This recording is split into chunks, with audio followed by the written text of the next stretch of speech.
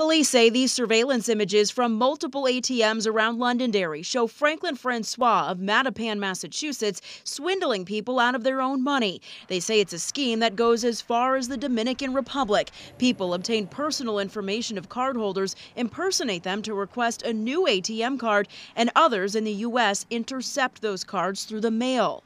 You feel violated, and then you feel paranoid. What should I do to protect myself? Jean Rivard and Lori Britting were both victims. $600 at a time, 4 in a row from an ATM machine in Derry, and then another one in Londonderry, and then there was a $2,500 charge at Walmart. It was very scary, yeah. Plus they have whatever information they must have had to up the limit. I'm not sure where they got that either. So officers began looking into the fraud in August 2016. Poring over surveillance, they say something stuck out that created a break in the case.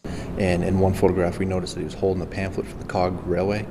And we just assumed that he must be from out of state if he's looking for tourist attractions. So we started checking local hotels.